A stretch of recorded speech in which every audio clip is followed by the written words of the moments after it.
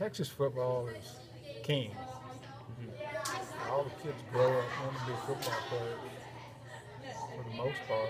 And it's a little more serious, I think, there, maybe than in Kentucky. More emphasis on it. It's year-round, 24/7 for them. There's the public loves football. I won't say more than Kentucky, but there will. You know how Allen High School built a $60 million stadium is ridiculous. You would think for high school football. It's common down there. There's schools that have indoor facilities. Some of them have two. But it's just king, and everything else comes second.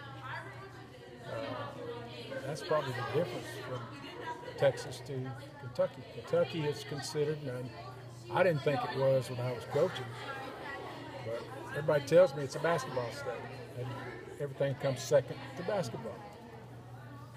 So that's probably the big difference. You know, Just the fan interest. I'm not saying Kentucky doesn't play good football.